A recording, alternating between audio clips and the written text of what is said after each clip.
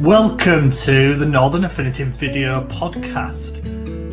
During this session we will be having an unedited discussion with an expert, and what I'll be planning to do is during our discussion get them to teach me about something that's of interest but also they are an expert in. I'm Michael Edwards and I'm the founder of the Northern Affinity, and I will tap into our wonderful community to bring you along on my drive for self-improvement and my desire to learn.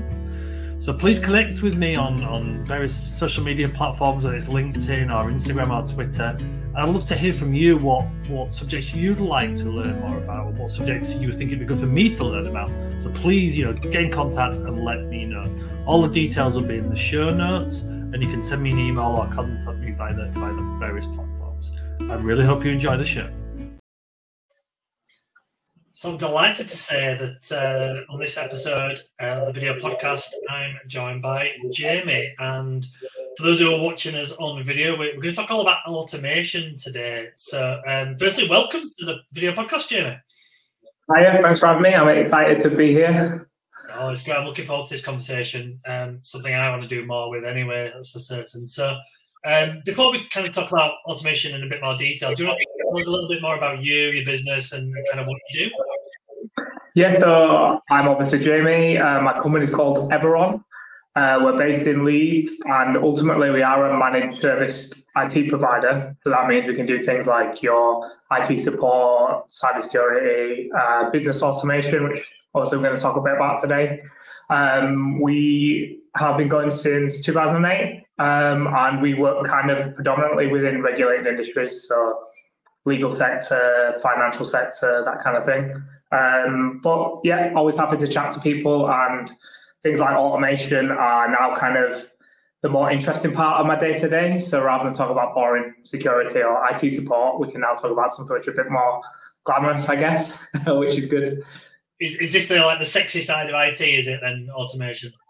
I'd say so, because it's traditional IT, I guess, is more like a bit of a chore. You need it. It's not a want, it's a need. Whereas automation gives you time back, gives you some freedom.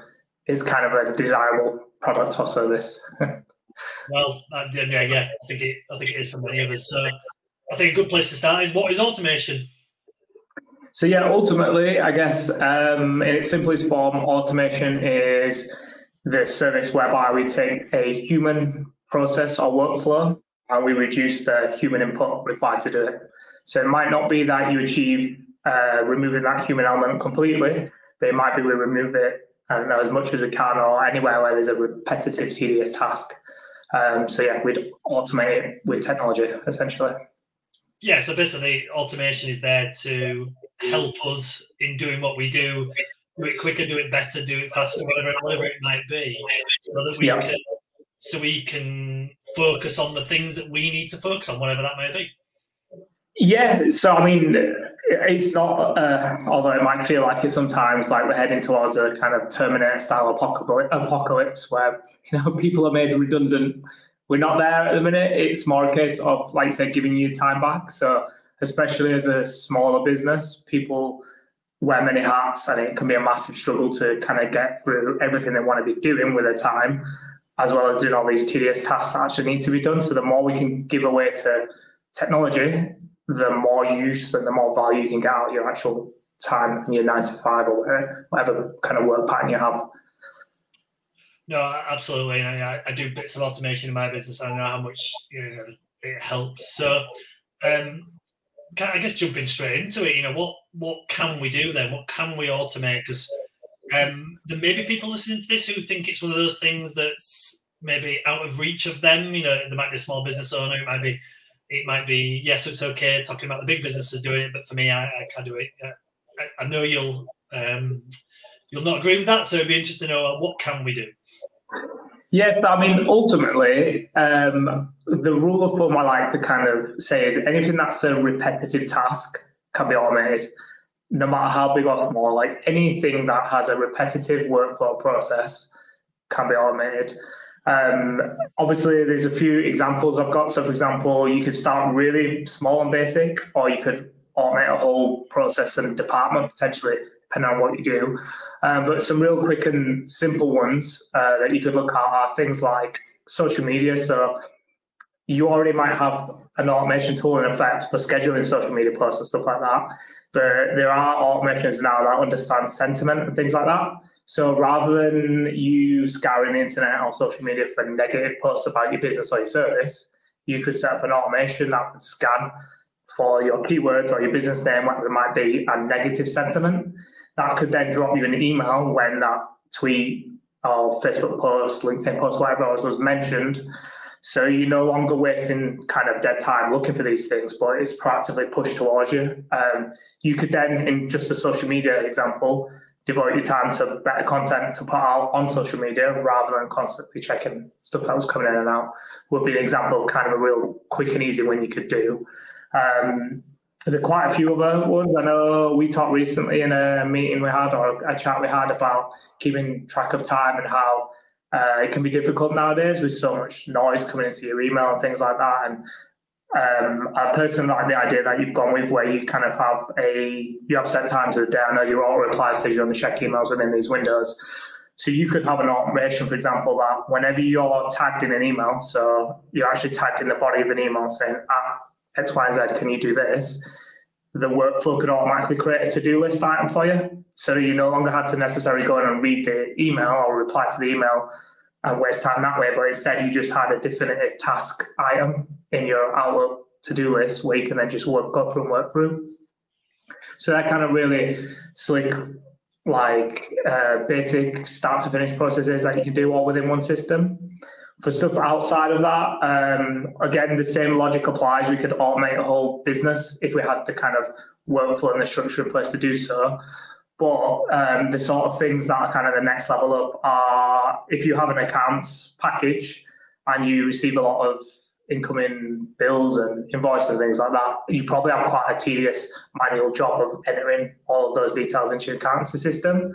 There's now automation tools that will specialize in scanning those invoices and putting them straight into your accountancy system. So we're no longer talking about just working within one solution, but we're spanning two different pieces of software now, or two different elements of a business. And then going even further from there, I know you've kind of got a little bit of an automation in this video recording, haven't you? So we've got the first part, which is pre-recorded. We have this chat, and then you might have kind of an outro. You could work towards having something that would then take that video, edit it, or kind of trim the edges, and then actually schedule it to go out on YouTube. And then you could have, again, notifications around YouTube where people had talked about it or mentioned it. So you could then go into the comment section and reply to those people and do those things. So kind of there is no limit to what you can do. I think going back to the earlier point you mentioned about people not realizing, or people think it's outreach, traditionally, this sort of technology was only available at enterprise level. With like the Microsoft Cloud, especially nowadays, being kind of pretty standard amongst any business, no matter how big or small. The Microsoft Power Automate and the actual Microsoft 365 Cloud gives you access to a lot of this automation already. People just don't realize it's there. And then you also have tools like Zapier, things like that, that again are freely available, but people maybe just don't know how to interact with them or what's possible. Yeah, I mean, I know myself, and I've done bits of automation in the business. And funnily, I think I mentioned it on an event the other day. We're just about to launch, early in 2023, something that automates introductions between the people in our group. Basically, so it's like a lot of these, what I see as good automation is you kind of do the work at the front end of setting it all up, essentially. And then what it'll do is it'll do the work for you. And it's something I used to do when we first started. We had a smaller number than we do now with people in the group. I could do it manually, and that was fine at the time, but we've grown to a size we can't. And there is that tool. I didn't know this tool was out there. I'd actually gone looking for something similar previously, not found anything. But someone else has made me aware of it now. So there is all sorts of things out there, and it's just not. And to me, like something like that for me is not just about saving time. It's essentially improving the service that I'm offering, and that is a big driver as well. Yeah, I mean, so two things on that then. So I once heard the analogy that if you're so busy doing the task, so let's say you're stuck in that manual process all the time, and you haven't got the time to step back and front load some time into an automation. You're effectively just imagine you put through a log, but your saw's gone really blunt, and you're still going away for ages and ages. It's sometimes quick, although it doesn't feel like it in the moment, to step back, sharpen that blade, and then go back at it. And essentially, that's what you're doing with the automation. You're taking a step back from being stuck in that repetitive cycle. You're going to invest a little bit of time, but then you're going to forever be getting that back in the future. So I think it is important to do that sort of stuff. And I'd say as well, you don't always have to jump to your end goal. So it's more like an evolution than a revolution. So start by doing the kind of really quick, easy bits that you can easily kind of give away right now, and then build in and in kind of your version 2. All right, I can go a step further, I can go a step further. In terms of the kind of process and the way I'd encourage people to approach this initially would be to look at where the time's used weekly. So I don't know if people actually record time and where they like invest in it and things like that. But to try and get an accurate reflection of where the daily or weekly time goes, the tasks that take up most of that time, I'd be focusing on kind of drilling into those. And I'd start off by, so we have a big whiteboard, we generally do this, so we do it on kind of paper initially, we draw out that workflow process. So you start and your end goal, and how many steps are there in between to get there and what happens at each step.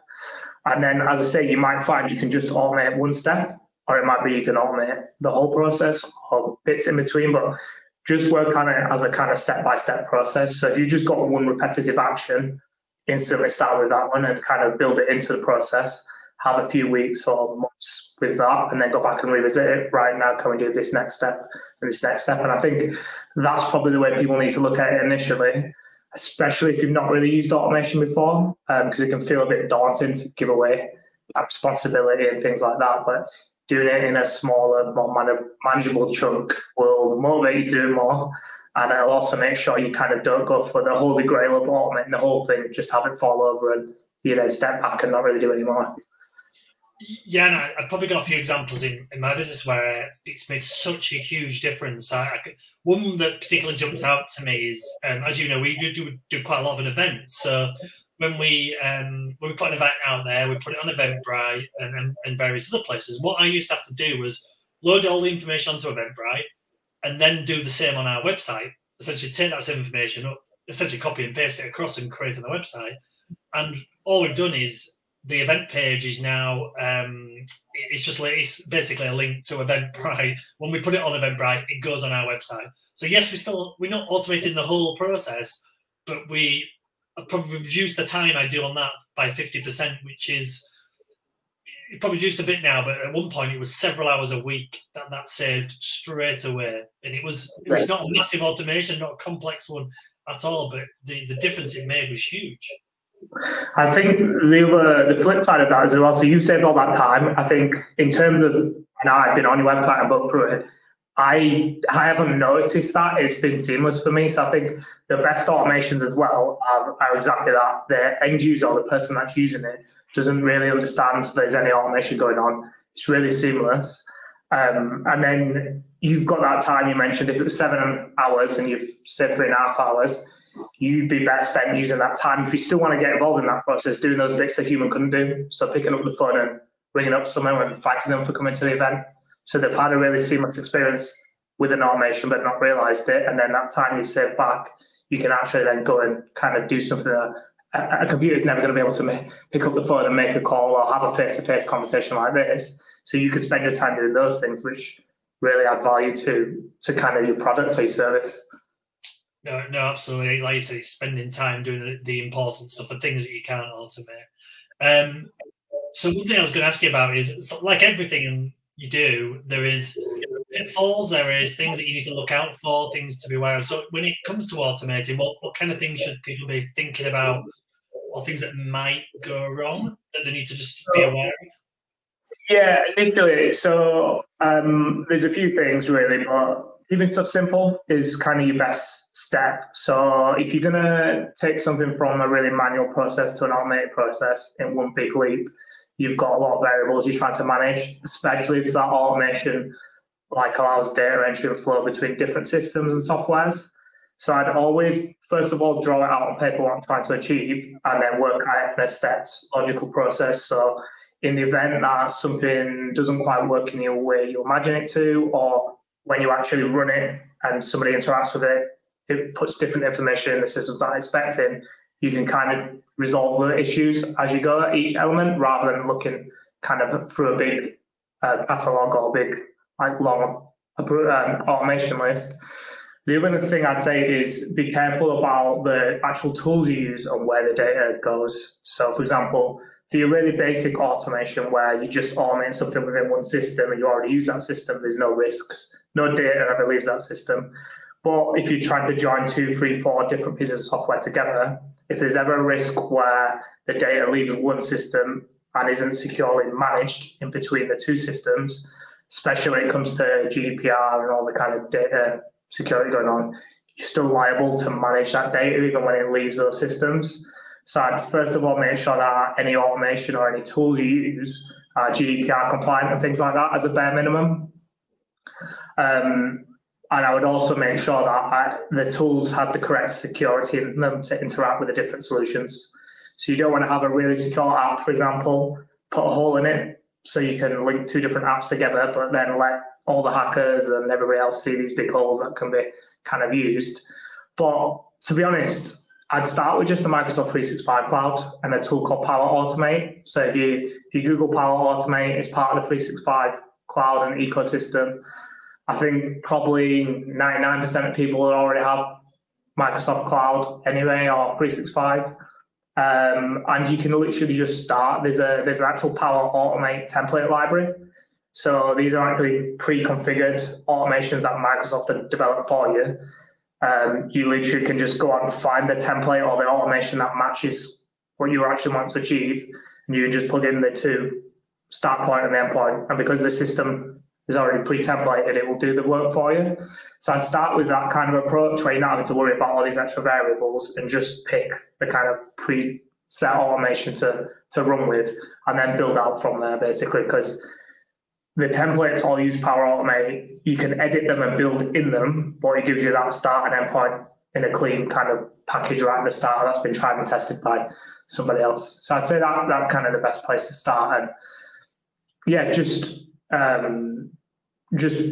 be aware of the changes so that if we have like a revision and a change table here. So whenever we make change to a process internally, this isn't for clients, but for us, and we change the workflow of the process, we have a document that shows exactly what's been changed at what date. So if ever we do have issues in the future, we can always revert back to previous standards, or we understand maybe what change affected and created the issues that we had.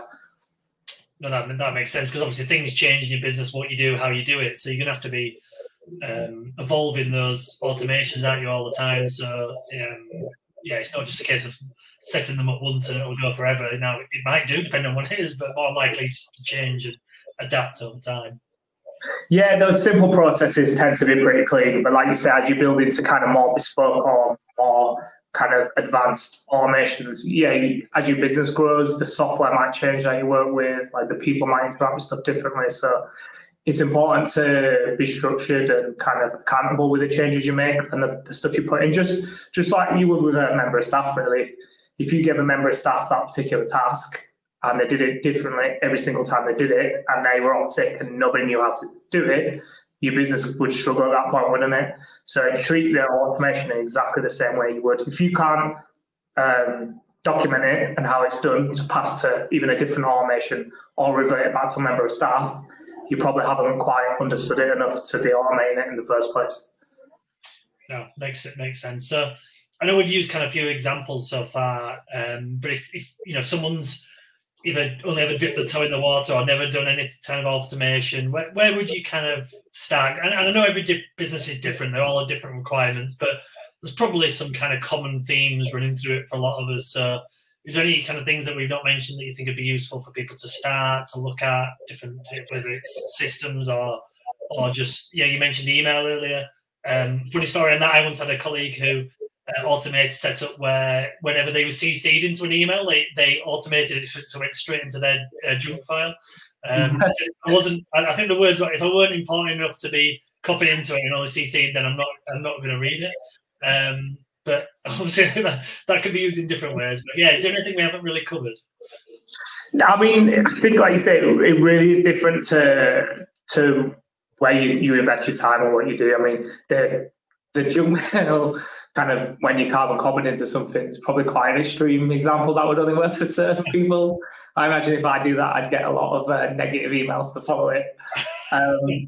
But yeah, I guess you've got to work out where your time's going. So I'd start by kind of, even if you've got a rough guide of this much time, because I did an exercise probably 2 years ago where I had this sort of diamond on my desk with different services on it, and every time I turned it over, it started a timer running. So I had a side on it when I was doing emails, I had a side when I was doing accounts, for example, I had a side when I was doing calls with clients.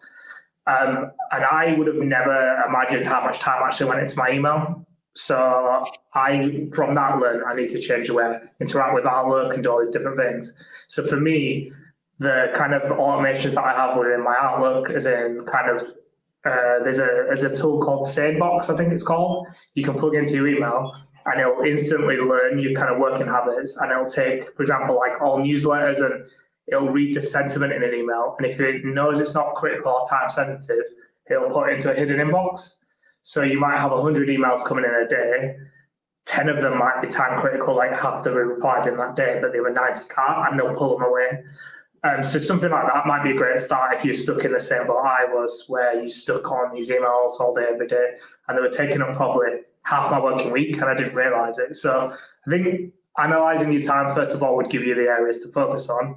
Email might be a good area to start for everybody, and something like Sanebox might be a perfect. They do a trial. I think that might be a paid product, but if they do a trial, you can do it for 30 days. Plugs into email, and it just creates your two inboxes essentially, like what you need to action now and what you can wait till later, and then you can start working more efficiently with your time that way. But the Power Automate template cloud is probably your next step. So understand where your time goes. Go to just Google Power Automate templates, and there's a Microsoft will be the top link. It breaks it down into categories of what all the automations do. So like social media, accounts, email. Literally, you can either type in a search box or you can just scroll through the different areas and then pick something that's high value to you. It'll embed pretty much straight away, and then just trial it, see how it goes. Do it on a process map. Maybe it would save you a lot of time, but you can afford to kind of test with, and then build a bit of confidence that way and go from there. No, absolutely. And obviously you touched on the thing I do, I'm not sure, I guess it is automation to a degree. I use something called Boomerang, which basically just means that my emails only come into my inbox a couple of times a day, so it stops that distraction. But I still can send emails. I can still go into my emails and send them out, because I need to do that on a fairly regular basis, but I'm just not getting distracted by those things. And I just set aside a couple of bits of time each day, generally kind of early-ish in the day and towards the end of the day, to deal with those. And one of the unintended consequences of that is I find that I realise how many emails I get in that I don't need to do anything with, and I've unsubscribed to a lot of things. I generally do that maybe once a week, where I just right, I'm just going to unsubscribe, spend 20 minutes now unsubscribing. And since I've done that, instead of each time I get my emails come in and I've got 40 or 50, I'm probably down to about 20 now. So again, it's kind of a consequence of the automation has really made a big difference. So it's kind of the unintended stuff that often comes from it. Yeah, definitely. You said about, I don't think you maybe quite thought it was automation because it was so simple right at the start. But ultimately, it's the systems deciding kind of when you should see emails and when you're not, based on a logic. So that's an example of really slick automation where you've not even really realised you're using it. And again, like something to kind of back up my example of starting off slowly and building up. If you're kind of at that level now where that works for you, in the example you've just given me of unsubscribing from emails, you could go one step further. You could build into this process, right? If I get, 10 emails from jamie@everon.co.uk that I've never replied to, use the automation to automatically unsubscribe.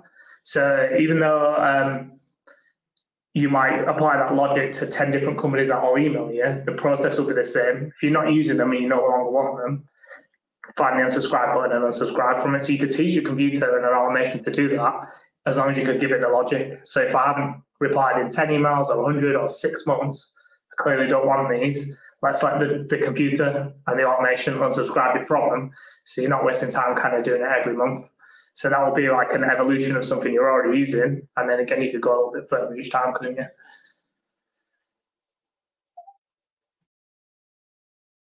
Sorry, I just realised I was on the and I just, when you were talking then, I was thinking, when the pandemic first hit, I was doing about 5 Zoom calls a day, probably like most of us.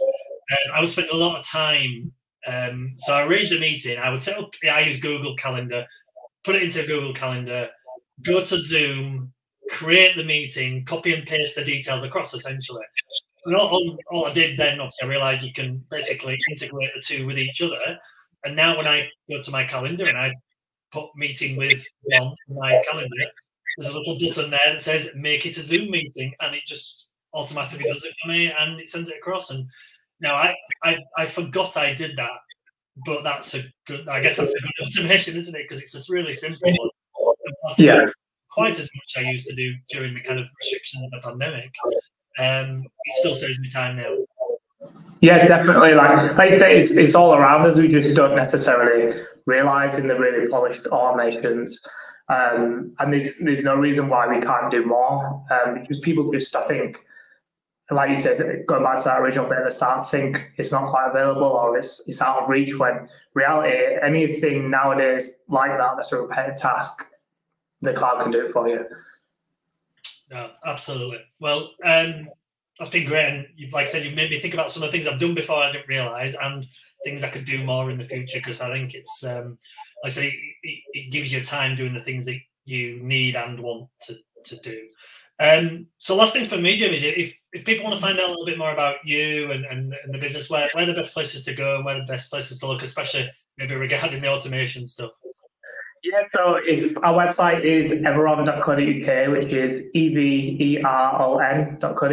So on there, you can book time with me if people want to talk about automation or any other aspect of IT. We do have a page on automation and some example automations and things like that we can help people with as well. But I'm on there, or LinkedIn, Jamie Marshall. You should find me on there, or through the Northern Affinity, obviously partner network. Yeah, absolutely, and we'll put all the notes in the show description as well, both on the YouTube page for people watching and all of the podcast listings for people listening to it. So finally, for me, really, really interesting chat. Thank you so much, Jim. That's really, really helped, and I'm sure a lot of people have got a lot for that. So thank you. No problem at all. Thanks for having me. I hope you enjoyed this chat today, and like me, you learned something new from our wonderful expert.